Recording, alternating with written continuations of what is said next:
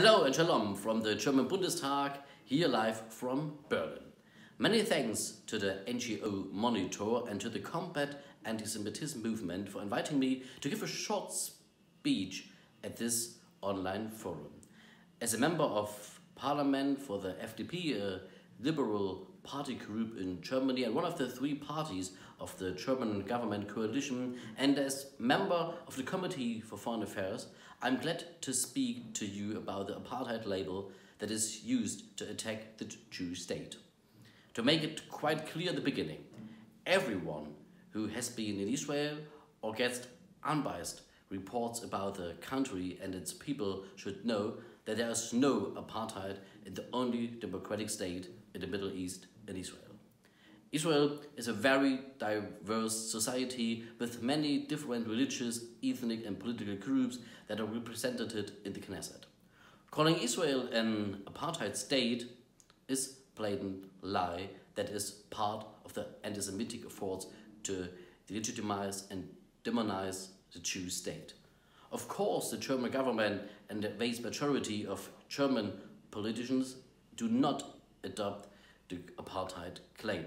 But nonetheless, we have to cope with this labeling and singling out of Israel. In February 2022, Amnesty International published a report about, quote, Israel's system of apartheid and called for demolishing it. The German branch of Amnesty International gave a statement that they would not further promote this report due to the sensitive situation in Germany. But they did not distance themselves from the accusation of this report. The German government rejects the use of terms such as apartheid in connection with Israel.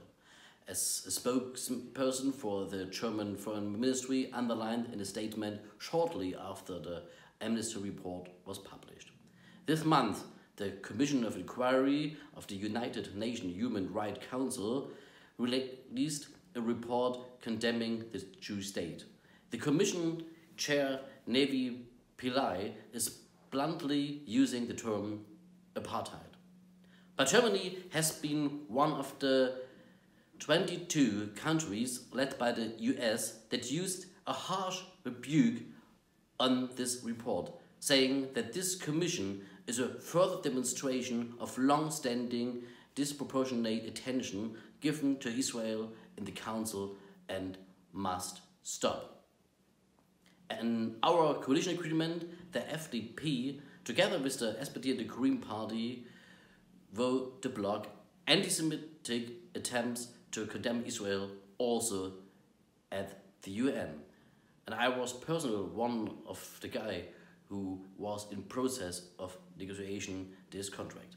And in a resolution against BDS that has been adopted by the German Bundestag in 2019, we pledged that Germany will strongly oppose efforts to defame Jews or the question the Jewish and democratic state of Israel right to exist or right to self-defense. I will further work to ensure that this is Germany or that is German policy and Staatsräson. And I'm happy that there are so many who are working against the apartheid label in Israel, Germany and other countries and at the UN. Thank you very much.